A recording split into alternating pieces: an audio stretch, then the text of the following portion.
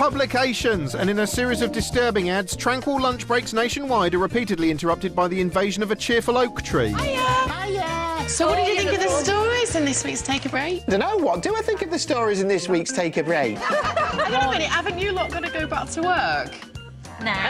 Oh, yeah, fuck British industry. It seems no lunch break is safe from Mel's weekly inspections. Hiya! Hiya! What do you think of the stories in this week's Take a Break? Well, they're all a bit depressing, to be honest with you. I mean, they're all about death and disease and like... Hiya! Oh, hiya! So, what do you think of the stories in this week's Take a Break? I don't know anymore. Haven't you lot got to go back to work? This is my work, Mel.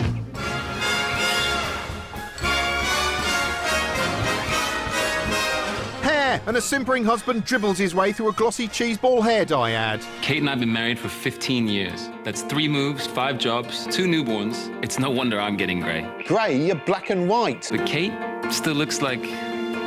Kate. It'd be weird if she looked like the late Richard III. I don't know all her secrets, but I do know Kate's more beautiful now than the day I married her.